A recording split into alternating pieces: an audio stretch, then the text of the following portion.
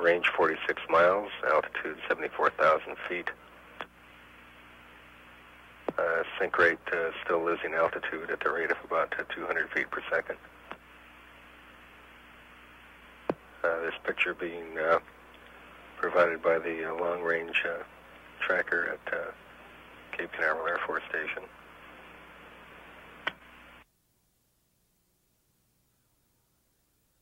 Yeah, we go on a chase at 70,000. Velocity Mach 1.4. 33 miles from runway 15. Gotcha.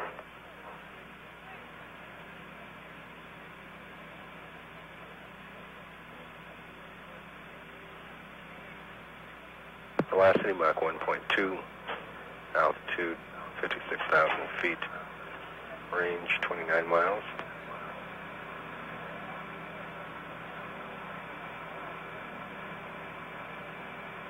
Flight Dynamics Officer reports the energy level in the orbiter is perfect.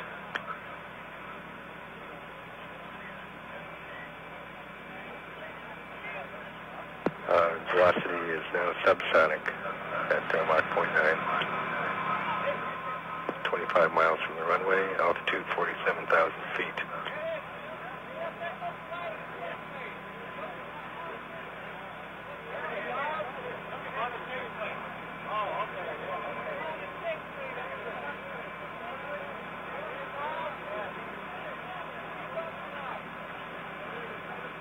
There's the final turn into the hack. Still in the automatic flight control mode, and should be shortly transferring to manual control. Pitch and roll functions now in manual control. Vance Brand now flying the ship.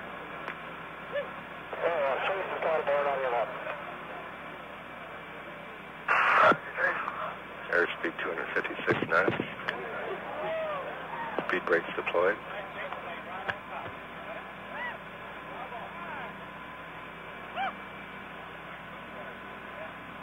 Altitude 30,000 feet. Range 16 miles at the end of the runway. Sync rate about 250 feet per second.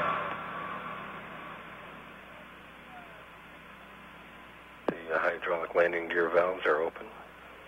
APU performance still nominal. All APUs running at roughly 106% or 106% speed. This photo from the chase plane, T-38, piloted by Charles Justice of Houston Aircraft Operations. Sync rate now less than 200 feet per second.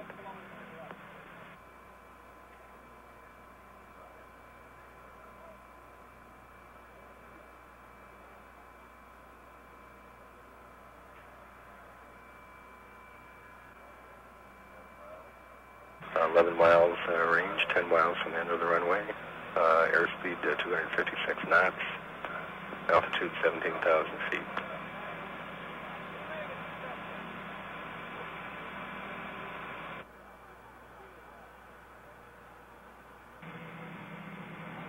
Gear down. And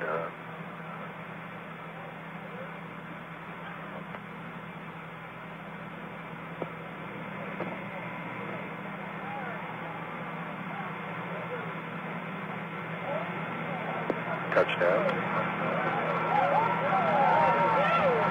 Space Shuttle's first floor landing.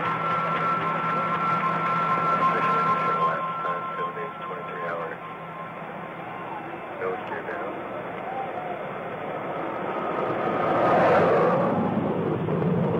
Touchdown at 190 knots.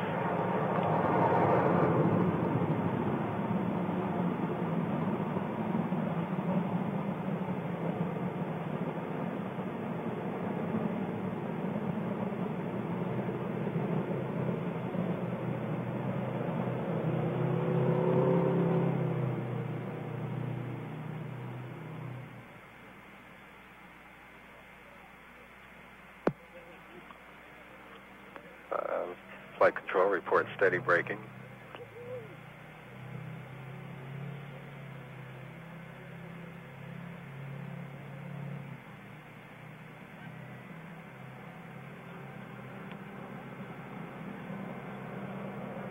wheel stop unofficially.